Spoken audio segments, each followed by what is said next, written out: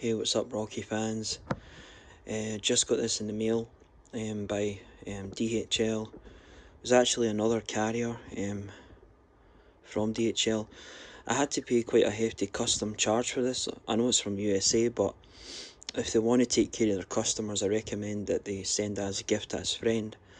And I know they have to go by their ways and stuff, but if you want people to come back for an item, it's quite heavy for what it is, but it's no weight here, guys. There's no weight to it, in a package. So had to pay like £60 custom charge, so it was not cheap. But I had to have this item, and so I would recommend the Sylvester Stallone shop. To take care of their customers a bit more. I know people in Hong Kong and stuff, like their customer service, and they take care of their customers by working with them. I know this is like a company, Sylvester Stallone shop and stuff, but they should really try their best to work. But anyway, let's forget about all that now. So this is the Rocky charm where Mick gave him in the movie.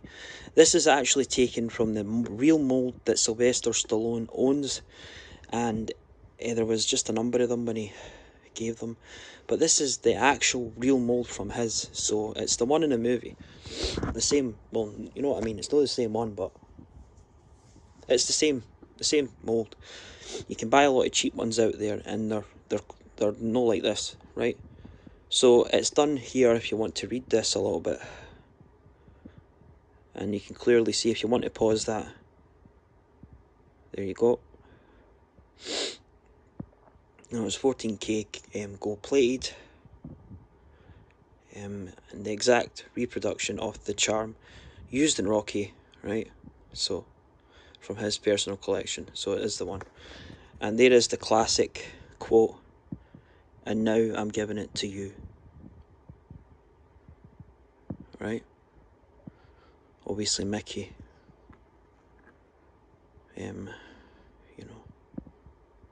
one of the best scenes in the worst movie, in my opinion. Anyway, let's open it here.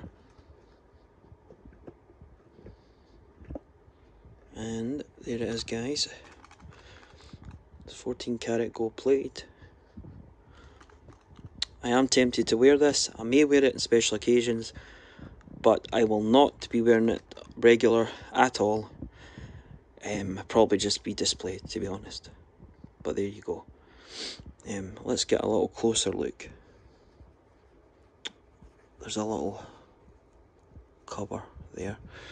But you get the point. It's, details. You can see the detail within the glove is different from many that try to pull it off, And there's the other side right there. See that? And you see the details that are there, which you do not get in the cheap ones. This is and I must say, it's got some weight to it, by the way. It's really quite heavy for what it is. And here you go. I hope you enjoyed this video, guys. Don't forget to subscribe, click the like button, and jump on board on the subscribe and for more good kick-ass content. So I'll see you next time, and collect what you love. Peace.